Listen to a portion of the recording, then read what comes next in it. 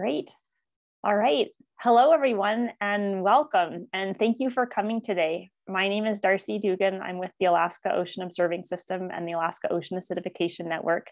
And I'm joining today from the traditional homeland of the Dena'ina people where I live in Anchorage. And I want to introduce session 3 of this 4-part series hosted by the Alaska Ocean Acidification Network.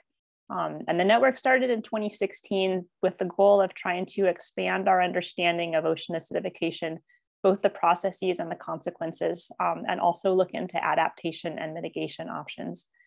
And one of the primary objectives of the network is to bring together experts on what we know so far about ocean acidification in Alaska with the people to whom those impacts matter.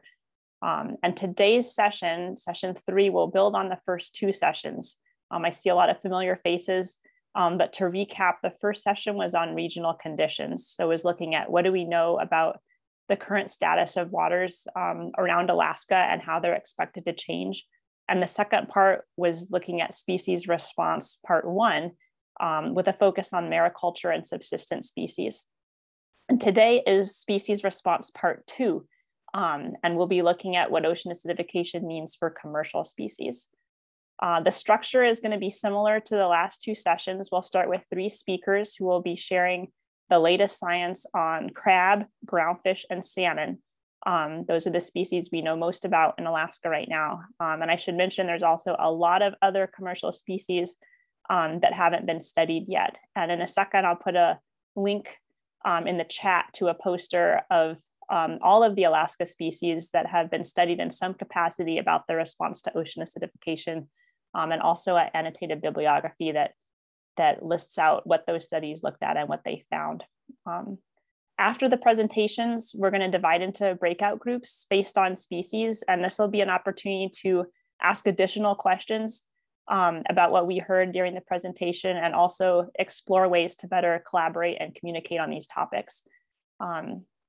So before we move into that, I first want to thank the executive committee of the Alaska Ocean Acidification Network, who have put in a lot of thought and organization in how to structure these sessions. And I think Molly's going to put their names in the chat. And then I'll introduce Molly Mayo with the Meridian Institute, who is our facilitator for the series. She has been a facilitator and mediator focusing on natural resource management and policy issues for over 25 years. And she is going to line out how today is going to work. So I'll hand it off to Molly.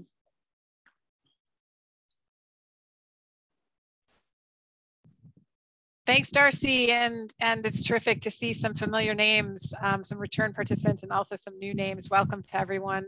To help us manage some of the noise, especially as more people are joining us and such, please make sure you keep your audio muted, and we would love to make sure that everyone is getting to know each other a little bit as we continue this discussion series. So if you have a chance, please rename yourself with not just your name, but also your organization. You can do that by right-clicking on your window, selecting rename, and then enter some additional information to share that with everyone else. We're not going to do full introductions with the entire group just for time's sake, but we are going to this time do a little bit longer introductions in the breakout rooms. So everyone can look forward to at least getting to know those that are in your breakout group when we move over to those smaller group discussions in the second half of the session. As Darcy explained, this is a 2-hour agenda overall. The first hour, we're going to be hearing from some of our most prominent experts in the field on some of the impacts on the commercial species that we know the most about, as she already explained. But we also want to be able to create an opportunity to share across some of the wide range of expertise within the group. So especially during the second half of the session, we really encourage all of you to participate actively. We've been learning a lot as we've been doing these sessions. We've given a couple of different options for how you can participate. We will again use a mural board for those of you who participated in one of the previous sessions. But we also want to get some back and forth among experts in the breakout room. So please be prepared to both write ideas on the whiteboard, share some of your thinking, and also provide some additional insight into the work that you are doing as experts when we get to the second half of the session in the second hour.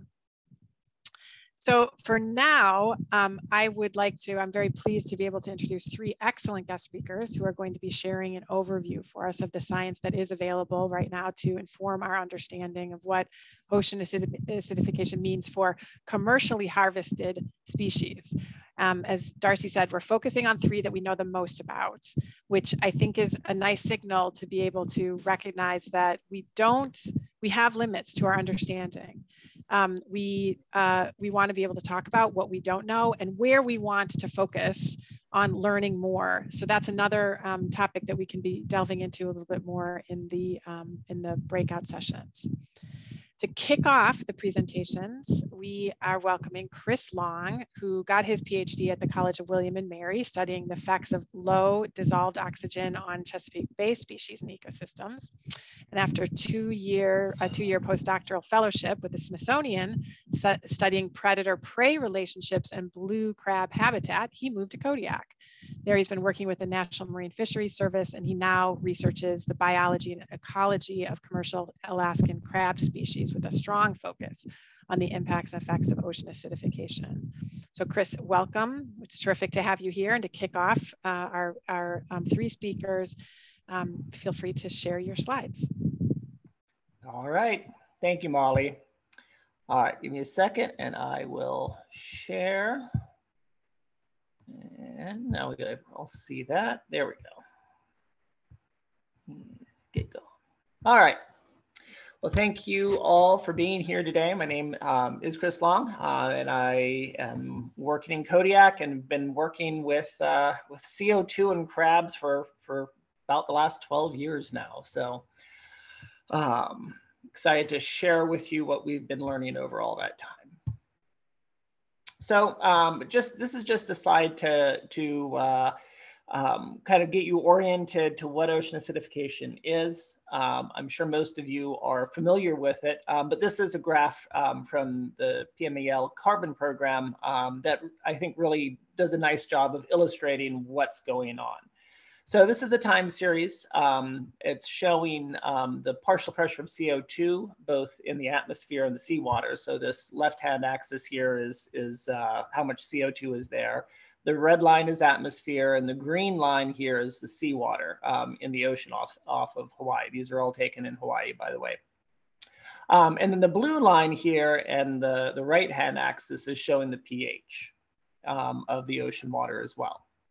So what you can see, this is a familiar curve as the Industrial Revolution kicked off in the late 1800s. We started burning lots and lots of fossil fuels, and that has caused this increase in CO2 in the atmosphere. So you can see since the 1950s, we've gone up from just over 300 to now we're just over 400 parts per million CO2 in the atmosphere. This CO2 dissolves in the ocean as well. So the more CO2 there is in the atmosphere, the more of that is going to dissolve down into the water. And so it shouldn't be a surprise here to see that the PCO2 here in the ocean, this green curve here, has been tracking the atmospheric PCO2 as well. So it's going up at almost exactly the same rate.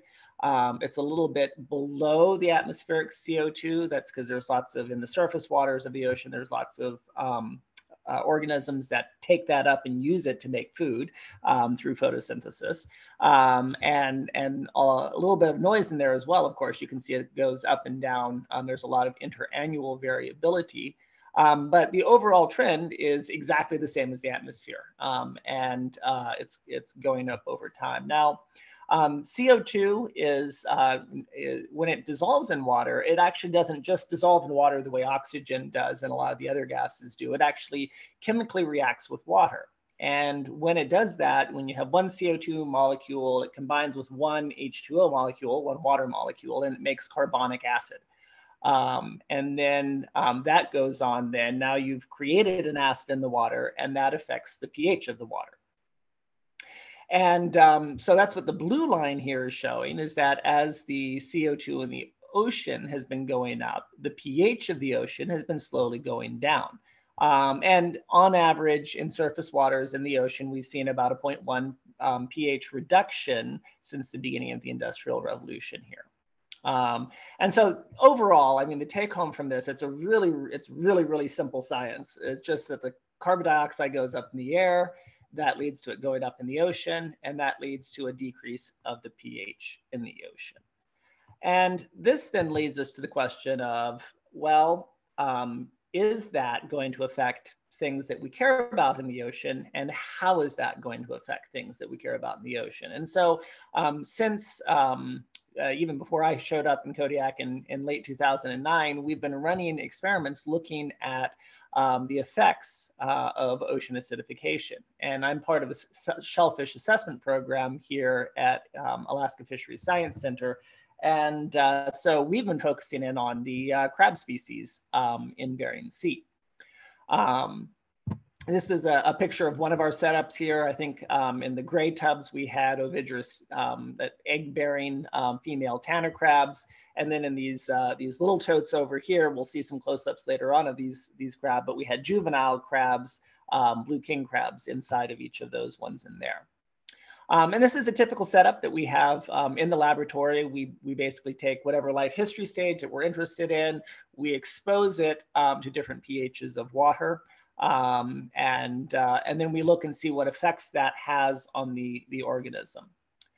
Now, crabs are a long-lived species here, especially here, at least Alaska crabs are long-lived species, and they've got actually fairly complex life history stages. And so I want to walk through that with you right now, just so you get an idea of some of, as we talk through the different effects, what we're talking about. So every crab in the ocean started off as an egg, and inside of each, so this is a female here, and this is the egg clutch that she bears underneath her abdominal flap here under her apron. If you zoom in on these individual eggs, inside each of them is an embryonic crab. And this is a late stage red king crab embryos that I've got pictured here. They're kind of cute anyway, or at least I'm biased. It's like saying your own kids are cute, right? And now we've got these guys hatch. They're carried under the female aprons here for about a year. Then they hatch out into larvae. These guys look like little shrimp, and they actually live up in the water column. So unlike the adults who live on the bottom, these guys are actually swimming up in the water.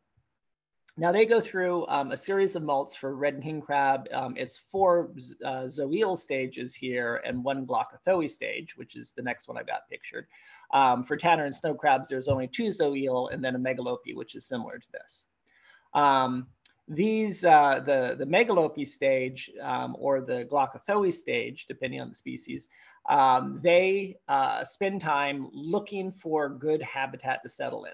And when they find it, they molt to the first juvenile stage on the bottom. And from this point on, they're going to be benthic, that is bottom-dwelling animals. Little crabs eventually grow into big crabs, and big crabs, birds and bees come along, and then they make more little crabs, and this whole cycle repeats, hopefully.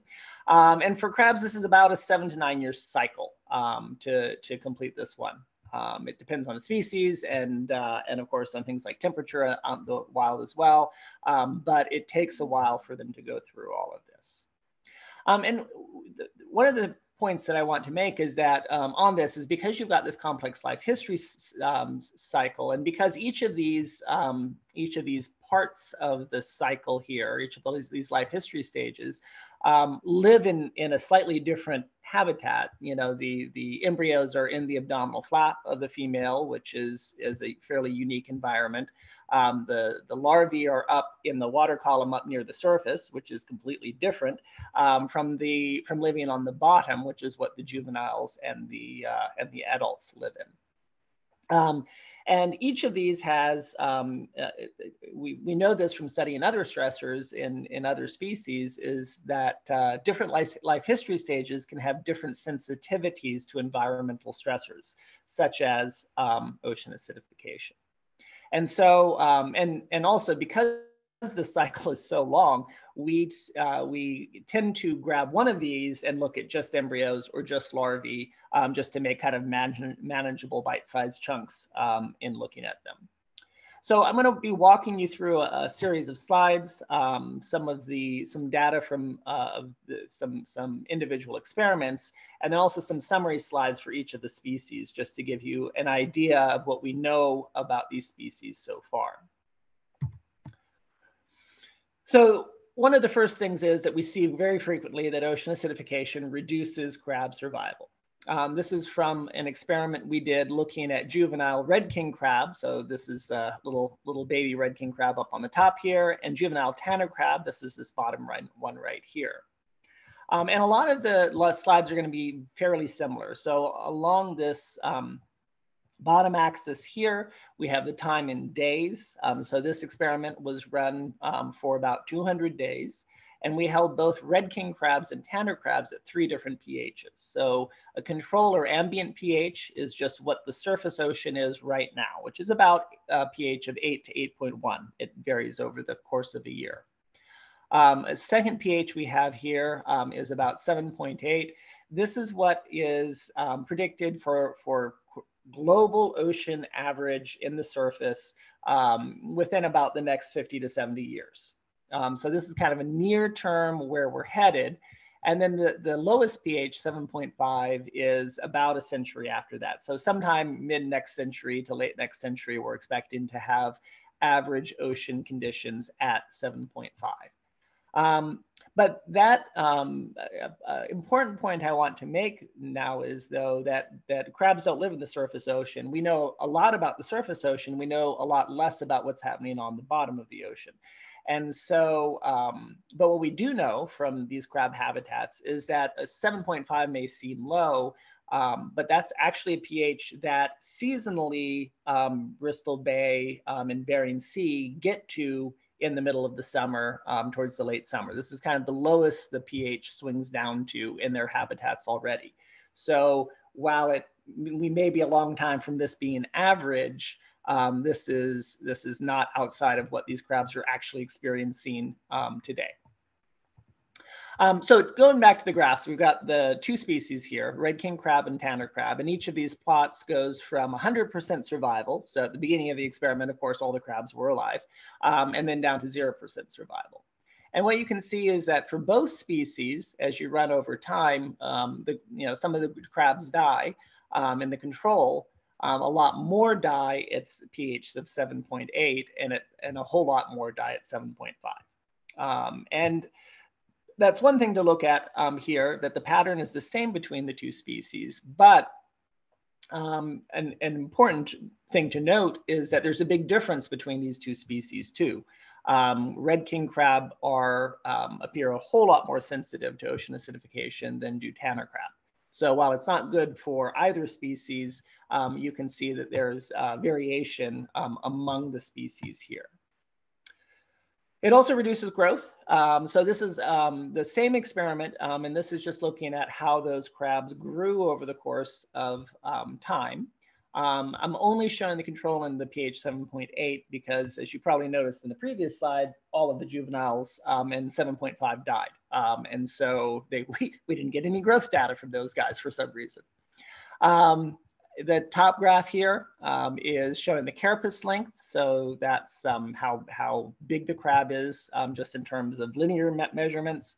And then the bottom one is the wet mass, or the weight of the crab right here. And in both terms right here, you can see that, that the controls are in these solid dots, and the trend is in the lines here. And the control crabs grow a lot faster over time than do the pH 7.8s. You get a significant decrease in mass. In particular, they're about half the size after the course of this 200-day experiment here. And of course, ocean acidification is not the only thing that's changing. We also see that where temperatures are changing as well. And so we've started to do experiments where we combine ocean acidification with pH. And this is an experiment where we did 3 different temperatures and 2 different pHs. So again, this was just ambient and 7.8. And this is just juvenile red king crab again.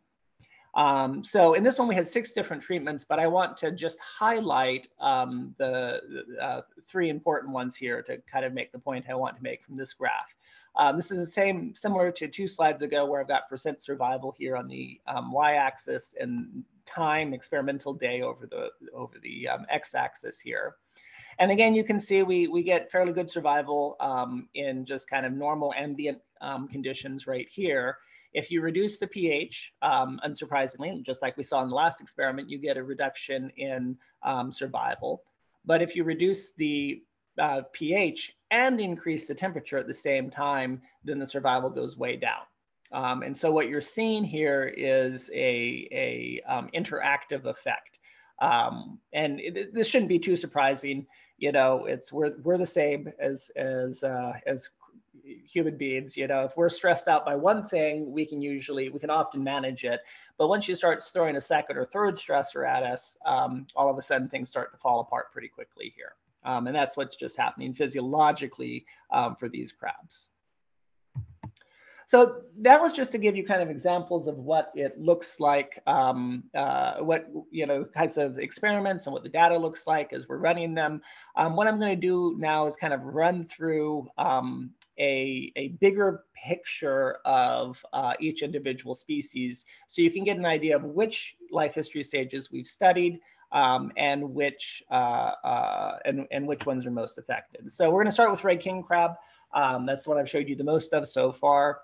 Looking at embryos, at least in the late development, we don't see an effect on mortality of these ones or hatching. Some small differences in development though. So differences in how quickly the embryos were growing basically on that. With larvae, we saw a slight increase in mortality, but they seem to be relatively robust in the change of, with changing pHs. Juveniles have really been where we've seen a lot of effects. So as I showed you, we see a decreased growth, an increase in mortality, and decrease in condition index. This is kind of like a BMI for crabs. The hardness of their exoskeleton goes down.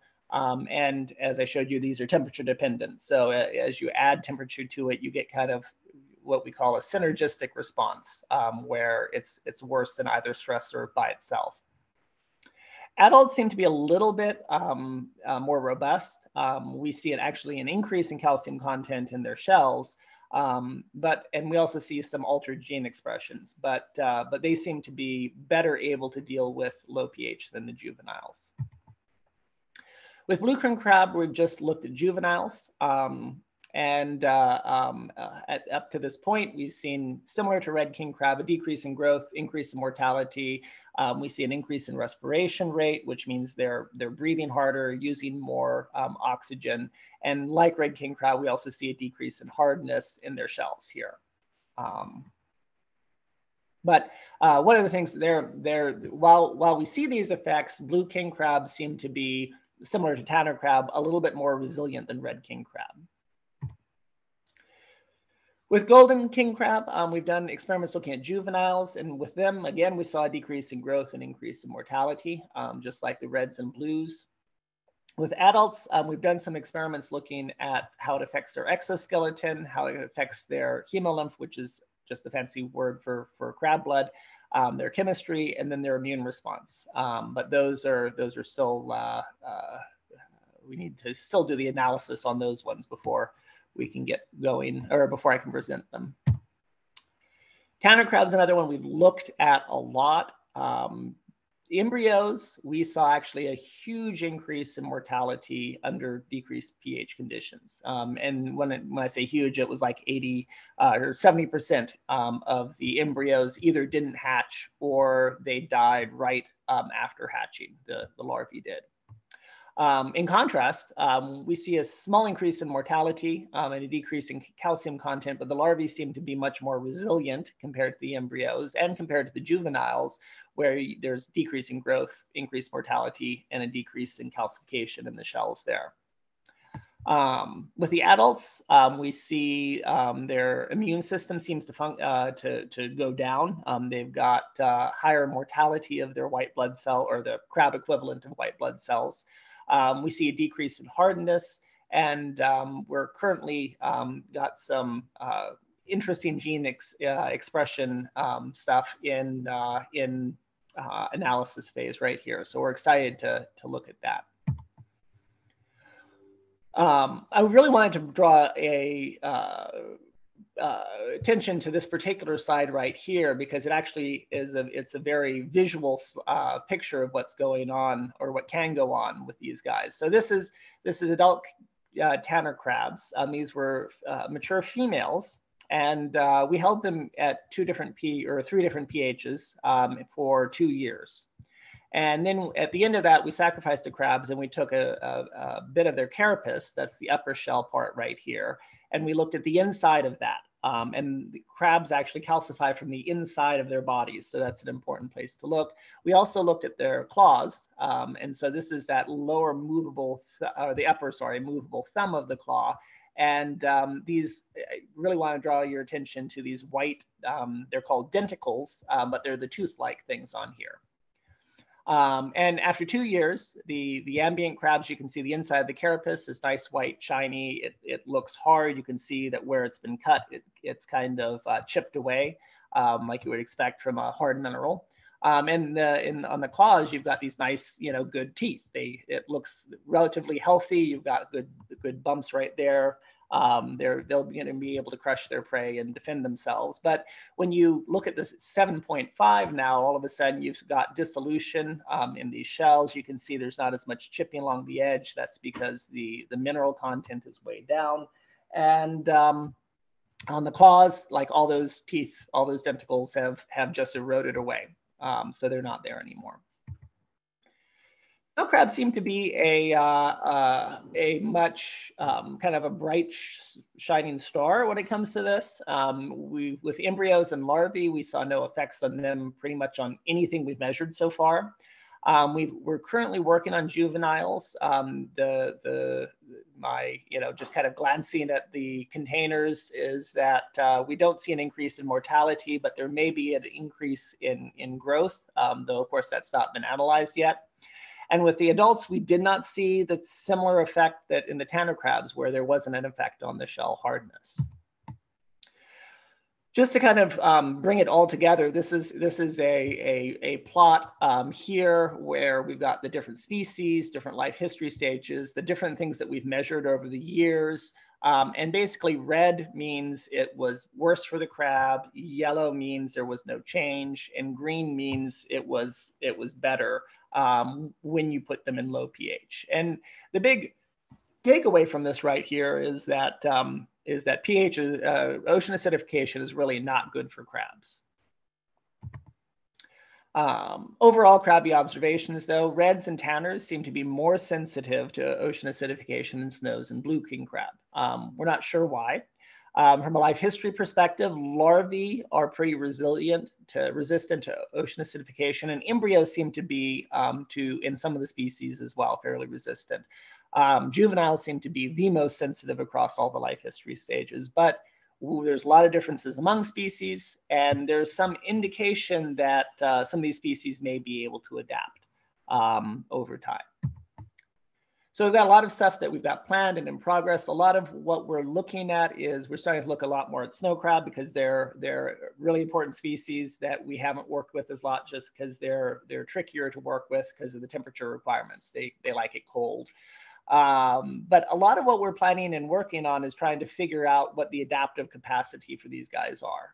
What's the mechanisms by which they respond to ocean acidification, and why, for example, are snow crabs so resilient while tanner crabs are not, even though they're very, very similar species. And I think that is it for my time. This was mostly funded here by the Ocean Acidification Program at NOAA and through the North Pacific Research Board. And we had dozens and dozens of people that I don't have space to list on who helped with these many, many experiments over the last 12 years. So thank you very much. And I will Thank you, Chris. Here.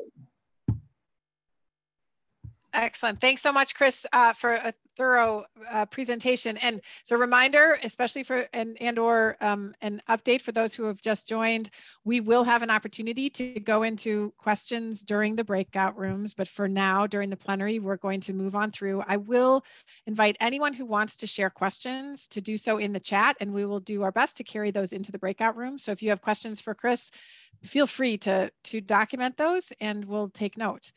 But in the meantime, I'm going to quickly move on to Tom in the interest of time. Thomas Hurst is a research fisheries biologist with NOAA, the National Marine Fisheries Service, Alaska Fisheries Science Center in the Fisheries Behavioral Ecology Program located at Oregon State University's Hatfield Marine Science Center in Newport, Oregon. Much of Tom's work focuses on the influence of temperature variation on the physiology and ecology of fishes, including behavior, habitat selection, growth energetics, and larval ecology. New areas of research include the potential impacts of ocean acidification on fishes of the Bering Sea and Gulf of Alaska. His research is focused on species of commercial importance in Alaska, including walleye pollock, Pacific cod, northern rock sole, and Pacific halibut. Welcome, Tom, and thank you for being our next presenter. Great, thanks, Molly. Thanks for inviting me. I'm going to share my screen here. And just confirm that you can see that. That looks great. Thanks, Tom. Great, thank you. A lot of what I'm going to say will have a lot of parallels to the presentation that Chris just presented about crabs, although of course I'm going to talk about fishes and ground fishes in particular in this talk.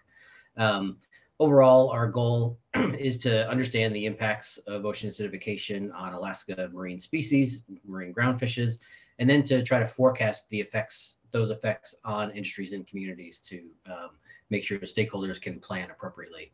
This, again, like Chris's work, is focused on laboratory experimentation, exposing animals to environments that describe their physiological, behavioral, and ecological responses.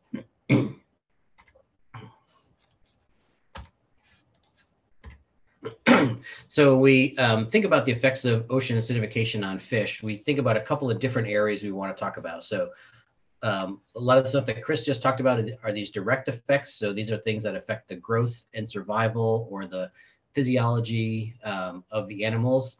There's also the food web effects. So it's even if an individual species, like Chris mentioned, are like snow crab are not affected, the productivity of that species can be affected if the things they eat are affected by high CO2 or ocean acidification. And then fishes were also really interested in this unusual category of effects on the sensory and behavioral biology of fishes. And that's based on observations that fish exposed to high CO2 have alterations in some aspect of their sensory or behavioral biology. And then we want to know how that might impact their foraging or predator avoidance and those kinds of things. And then all three of these things together, we want to think about how the cumulative effects of those three kinds of effects come together to affect the potential for population productivity and the potential future harvest of commercial and subsistence fisheries. So I'm going to run through just some of the kinds of examples like Chris did that we've seen in different species. And again, just give a little summary of where we're at and what we've learned so far. So the first, and this is shown a little bit differently than the way Chris showed his, but in one experiment, we saw an effect of ocean acidification on survival in northern rock sole larvae. And so in the graph here, these are CO2 levels going from current ambient variation around 250 to 400 up to future levels of around 1500. And then these are a categorical mortality rate across a series of experiments that we did. And you can see that the mortality rates of the larvae in these experiments went up as the CO2 levels were higher. And so this is not just in one experiment, it's like 3 experiments combined to put this data together. But so we see this pattern of higher survival at current CO2 levels and lower survival at the higher CO2 levels that we might expect to see in the future. I'll point out, it's interesting at the top here, it says we did similar experiments with the eggs of northern rock sole, and we didn't see an effect of high CO2 on the hatch rate or the survival of the eggs in that experiment. So this was, in this case, strictly linked to the larval stages. Another thing that we have seen more recently is an effect of OA on the development of walleye pollock. And so in the panel on the right, you can see these are microscope images of walleye pollock. And in the left 2 columns, you can see these these fish are about 8 or 9 millimeters long. And here, right in the middle of this green arrow, is the swim bladder of the fish. And so, of course, the swim bladder is the air bladder in the body of the fish that helps the fish maintain buoyancy, helps it orient and navigate and move up and down with depth. And so fish are born without this swim bladder. And then in walleye pollock, at least in this is the stage when they form that swim bladder. And what we found was that fish that were reared at normal CO2 levels had high rates of inflated swim bladder. And you can see the swim bladder here. Fish that were reared under elevated CO2 levels were often lacking the swim bladder. The swim bladder just never formed and never got air filled in these fish. And so we don't really know what kind of effect that might have on them in the long run. But clearly there's some sort of interference with a normal aspect of development in these larvae. Now it's interesting that in that same experiment, the figure over on the left shows the length of the fish in the experiment at the ambient and high CO2 levels. And it's interesting to point out that the high CO2 levels were basically the same size as the fish in the ambient CO2 levels. There was no effect on the growth rates of the animals in our experiment. And this is something that we had seen before similarly. But even though they were the same size, the ones that were reared at the high CO2 levels were missing this critical swim bladder. And so even though our concern about that is that even though we didn't see an effect, if this were effect to occur in nature, that there might be negative consequences of this effect later on in life. Or perhaps even in the wild, if this effect was occurring, the fish would be not able to navigate as well, wouldn't be able to forage as well, which wouldn't have been a problem in the lab because we give them plenty of food and there's no predators around. By the way, so this is another kind of effect that we have seen in some fish species. And other fish species have seen similar, but a variety of different kind of developmental abnormalities associated with rearing at high CO2 levels. The last sort of categorical thing I'll mention is this effect of OA, acidification on behavior. And this is an example from Pacific cod larvae. And again, a number of studies have shown that the exposure to high CO2 alters, and it's sometimes hard to tell whether it's an aspect of the sensory biology of the animal or just the behavioral response of animals, but we see it across different species. And in this experiment, what we did was we exposed the fish to a gradient of light in a small aquaria in a test chamber, and then looked at how quickly the fish moved in response to the light. So we know that walleye pollock larvae, Pacific cod larvae are attracted to light. And so we wanted to look at how they responded and whether ocean acidification exposure altered that behavioral response. And so you can see here, so we put them in the tank with no light gradient. And then this bar shows when over time, when we imposed the light gradient, and you can see all the fish started moving over toward the bright side of the tank and they started accumulating. And then when they got over toward the bright side of the tank, then we reversed the gradient and made the place where they were the dark side now and the opposite side, the bright side. And then the fish started moving slowly, over the next few minutes to the other side of the tank. And the interesting thing is actually that these open boxes are the ambient fish, and these filled in boxes are the fish at higher CO2 levels. And so interestingly, for some reason, the high CO2 exposure caused the fish to be more rapidly responsive. And so I think this is a kind of phenomenon that is sort of categorized in other fishes as a sort of high reactivity. So the fishes are more reactive to some aspects of the environment, or the acidification alters how they respond to aspects of the environment. So exactly how this plays out and will play out in the production of cod in the future is a little bit daunting, but it's one of the pieces of the puzzle that we're trying to fit together. And so as I mentioned, those are just a few examples of the kinds of things that we look for and the kinds of things that we've seen. And again, so similar to Chris, here's a little snapshot summary of what we've seen across the experiments that we've done so far. For the most part, we have found that, fortunately, walleye pollock seems to be the least affected. While we did see that effect on the swim bladder, we haven't seen effects in either hatching or larval growth rates. And we've done some work on juveniles, and juveniles in most fishes are resilient to CO2 in general. Northern Roxel, we have seen some negative effects that I pointed to, the reduced effect of hatch size at high CO2, and some reduced growth and condition factor. But again, we saw that in the larvae, but not in the eggs. And then in Pacific cod, we saw that behavioral response that I was just describing. And we also saw an interesting growth response where during the first 2 weeks after hatching, growth was reduced at high CO2, but then it actually increased later on after that. So there's a lot of different kinds of effects that we're seeing, and we're trying to piece that all together. So just a sort of quick summary, the fishes appear more sensitive at the egg and larval stage. That's a little bit different than what Chris was describing with crabs, where he finds that the eggs especially might be less sensitive often, and it's the juvenile stages of crabs that tend to be maybe more sensitive.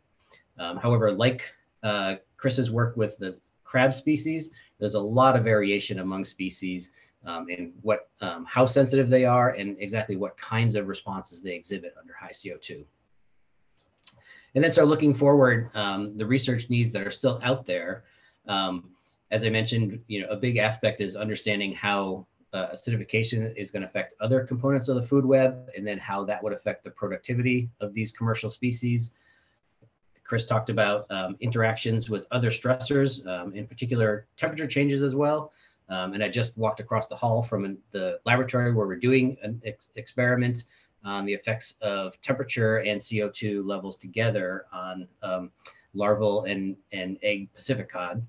And then the last thing is we want to figure out how we can provide this information, but also describe the potential impacts to fishery production based on these responses. And I'm just going to give two really quick examples of that kind of work.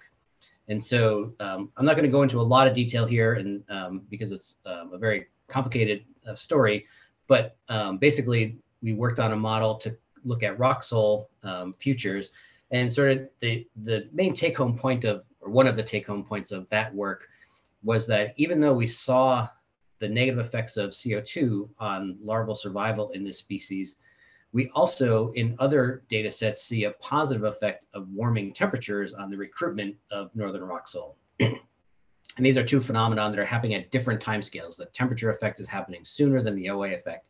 But at least in the short run, our models are suggesting that the positive effect of nursery ground temperatures on Bering Sea rock sole is more than the negative effect of acidification on their survival. So at least in this model run, it suggests that there was not going to be a big reduction in rock sole. But again, there's still a lot of pieces that we don't know. This model doesn't take into account anything about the potential changes in the food of the rock sole and those kinds of things. So it's not perfect yet, but we are trying to start building and see where we can go with these. And then the last thing I'll mention is that we're performing this project called the Regional Vulnerability Assessment, and that's a community-centric approach to evaluating the risks from ocean acidification across not just ground fishes, but all kinds of species groups, including aquaculture and subsistence harvest and some of the things we heard about in the previous session.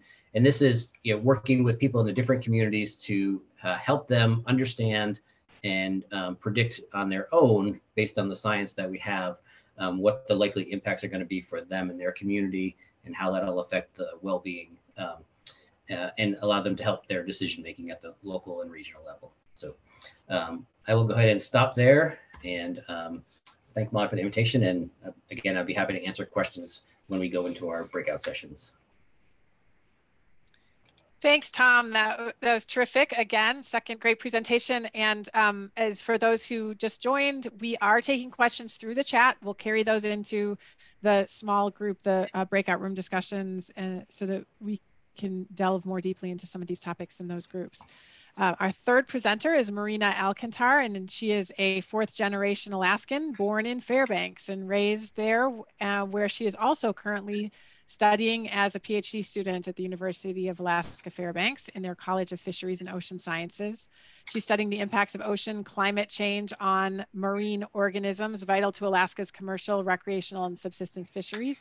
And her goal is to establish a bridge between climate change research and the communities and industries that rely on these cornerstone animals. So welcome, Marina. It's great to have you. I'll post your, there we go. Okay. Hi, all right, we all set? Let me, there we go. Is that good? We're seeing not the present, there you go. Okay. Okay. Now you're all set. Am I unmuted? It's saying I'm not.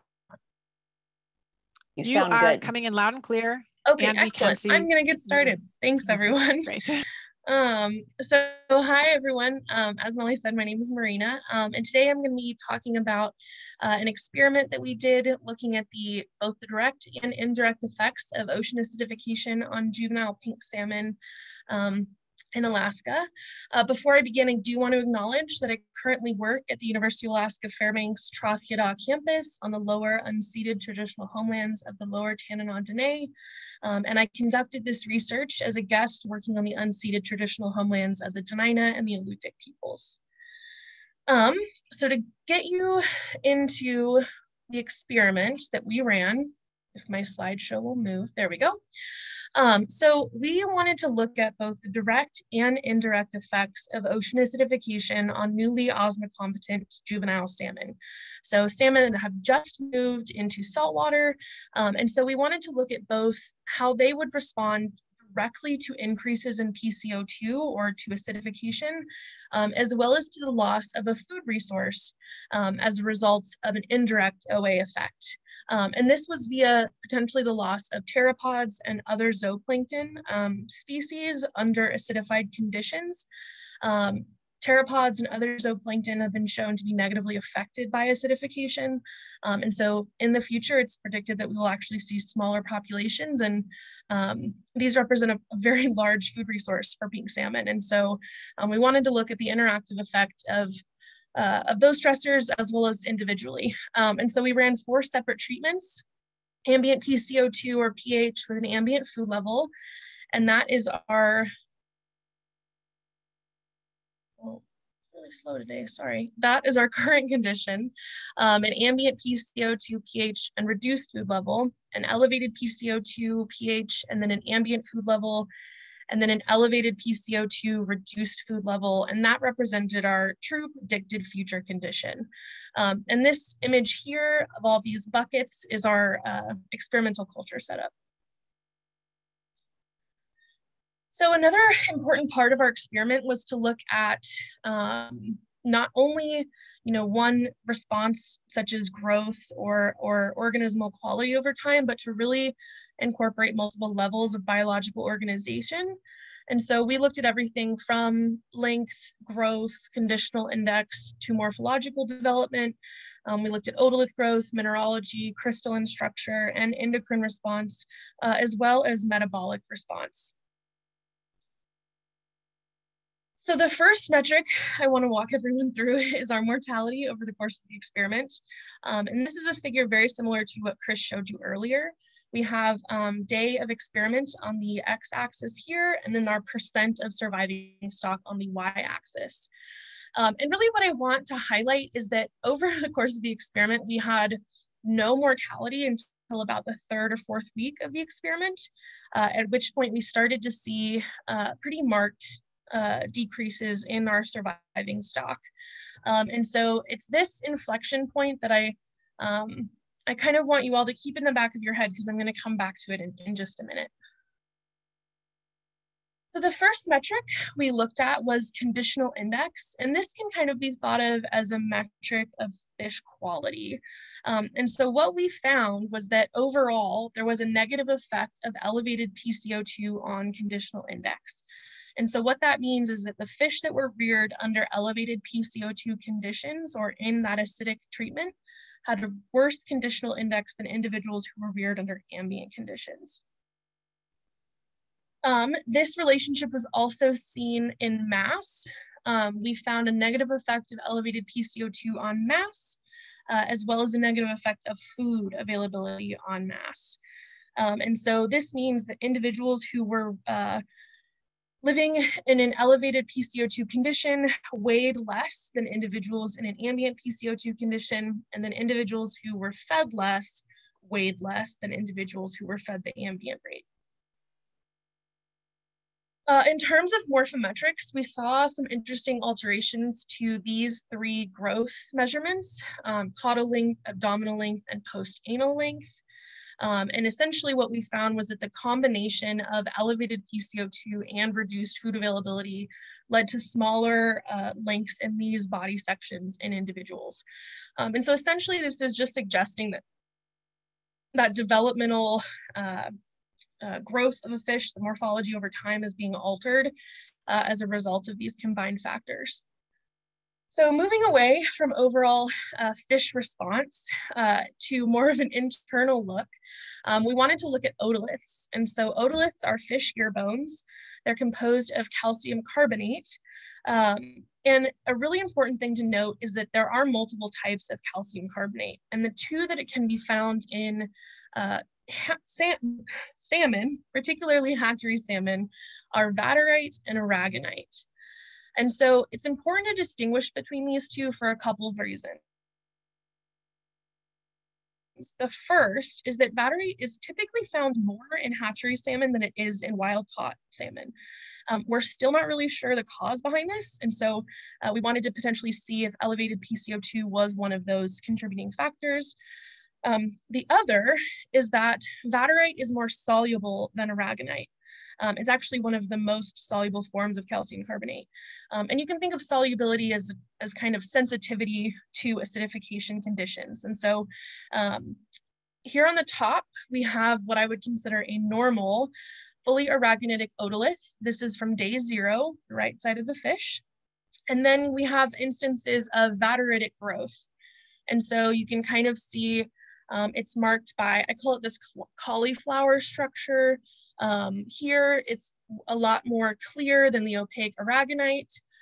You'll get growths that kind of envelop most of the otolith. We actually have this appears to grow on top of the aragonite too. And then in this one, we actually have like a full spire of aragonite. So this is a 3D structure pointing up at the camera. And so we looked at vaterite presence over the course of the experiment. And this figure here is showing you timing of the experiment as well as the percent of vaterite over the course of the experiment. And we both have left side and right side presented, and then our treatment conditions. And so another thing that I need to point out is that we had 0 instance of vateritic otolith present on day 0. And so none of the otoliths in our day 0 samples had any vaterite present. And so what we found was that there was no effect of our treatment conditions on the presence of vaterite, but we did see a significant effect of time on the percent of vaterite presence. And so over time, we did have increasing vaterite levels. Another interesting thing we did was compare the presence of vaterite between what we call mortality event fish, so fish that died unexpectedly, and then fish that were sampled on specific time points. And so we were able to compare those two groups based on their same time frame. And what we found was that more fish that died unexpectedly, so fish that were a part of that mortality event group, had significantly more vaterite present than fish that were sampled at the same time point. And so this is really interesting, and we're still kind of working out what vaterite means for hatchery fish and why it seems to be more prevalent in hatchery fish, but having some more clues about what it means for a fish and why it's potentially forming, particularly with that kind of timing inflection, is really valuable. So moving away from otoliths to hormone response, we looked at the endocrine response via cortisol expression. And cortisol is a stress hormone that's expressed in a lot of vertebrates. And it's just a way that the animal can kind of respond to a kind of stressor. And so what we found, we have cortisol here on the y-axis, plotted over the course of the experiment. And as you can see, there's a very strong trend of increasing cortisol over time until week 3 and 4, when cortisol levels began to decrease. And so overall, we saw a significant effect of elevated PCO2 on cortisol expression.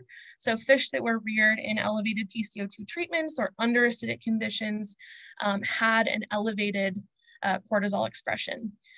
I also want to point out that this 3 to 4 week time period was really interesting for us. This kind of steep drop off from pretty intense cortisol expression back down to what we saw early on in the experiment. And if you remember, our timing of mortality happened right between weeks 3 and 4. And so we're still kind of piecing together what this means in terms of the story of how pink salmon are responding to these impacts.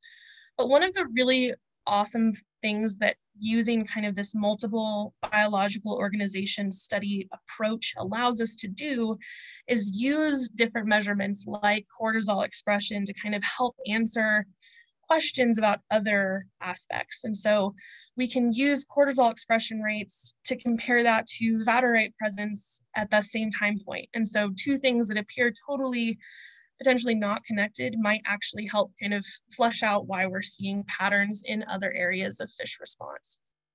The final metric I want to show you guys is routine metabolic rate.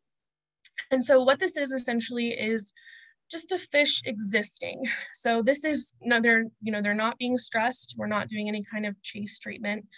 They're just existing when we measure their oxygen consumption. And so what we have here is oxygen consumption over the course of the experiment. So weeks 2, 4, and 6. And what we found was a significant positive effect of elevated PCO2 on routine metabolic rate.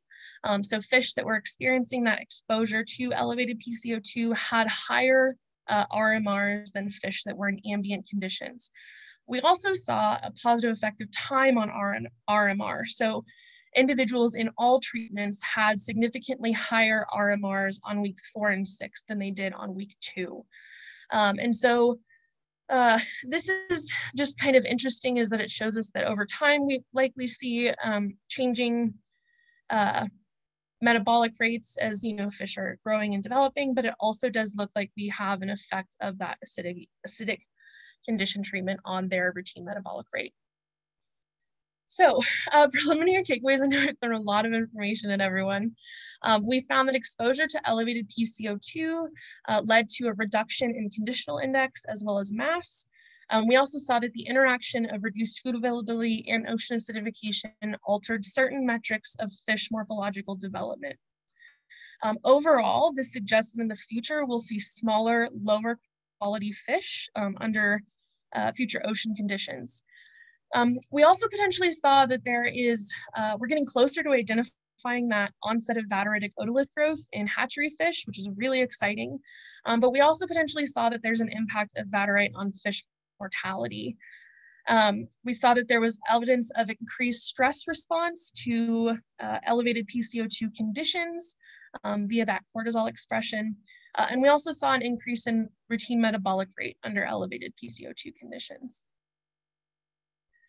So next we will be finishing out the otolith characteristic analysis by looking at crystallography. So looking at specific characteristics of both vaterite and aragonite formation presence on otoliths, as well as doing kind of a methodological comparison between visual analysis and Raman spectroscopy, and then also doing a gene expression analysis. So looking at some hallmark genes associated with OA stress or metabolic stress to kind of flesh out what's happening on an intracellular level. This work was funded by the NOAA Ocean Acidification Program, the Alaska Epsmore Fire and Ice Project, the Rasmussen Fisheries Research Center, and was conducted at Lutic Pride Marine Institute in Seward. If you're interested in the project, there is also a video on YouTube, and if you take a picture of this QR code, it will take you to that. And with that, I will take any questions in the breakout session. Thank you so much.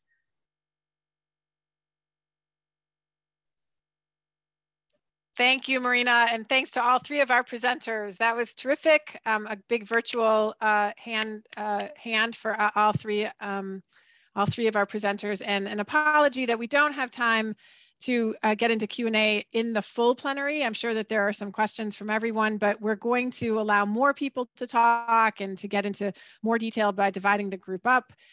So we'll now move into 3 smaller groups. You're welcome to put questions in the chat in your breakouts. Now we do, Chris, I'll just make a note that we do have a couple of questions for you in particular and some additional information on information that's available for crab. So for those who haven't seen it, there are a couple of items in the chat that might be of interest to you. So as we move into 3 smaller groups, you're going to have a choice of going to the groundfish group, the salmon group, or the crab group. You can choose by topic area. Each group will have the guest presenter, a note taker, and a facilitator. And for those of you who've participated in prior sessions, we'll have a mural again, but we want to have make sure that we're doing plenty of back and forth and interaction in the group. So feel free to adjust as you'd like to. You do not have to use the mural the same way we have in the past. We want you to have fun with those, and maybe that'll prompt some more interaction and some enthusiasm from the group. Those of you who don't want to speak out as much and are more comfortable writing, you have an option, but it's set up to be able to encourage some exchange. All of the groups are set up with the same set of questions. These are focusing in particular on what kind of, how we use science to inform decision-making for a variety of purposes, and to get some more information from you about what you're observing in ocean conditions. Are there changes that you're seeing that could be attributed to ocean acidification? So we also have a question, a little bit exercise for the group that's new, that might give us some feedback about what kind of information you want to get and when. And the implication in this exercise that your facilitators will take you through is focused on trying to sense whether early information that perhaps has more uncertainty and is less able to look further into the future is better, versus information that we have complete confidence in, might not be able to project as far out, but has a high degree of certainty.